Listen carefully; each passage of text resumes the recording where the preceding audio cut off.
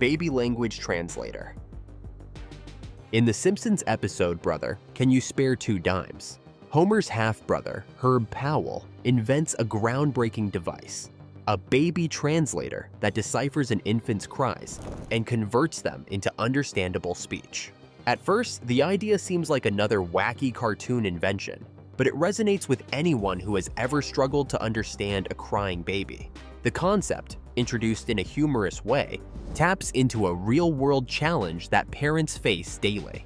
Fast forward to 2025, and technology has caught up with The Simpsons, as real-life baby translation devices are now emerging. Recent advancements in AI, sound recognition, and machine learning have made baby translation more feasible than ever.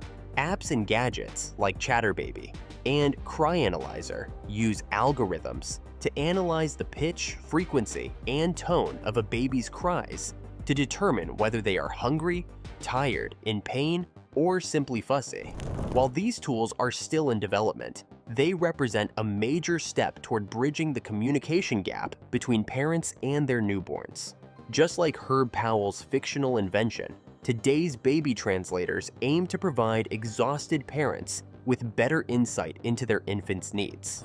Building on the above, the significance of this anticipation had yet again been impressed, as a scenario beyond crude human invention was brought to fruition through the comical exaggerations of The Simpsons.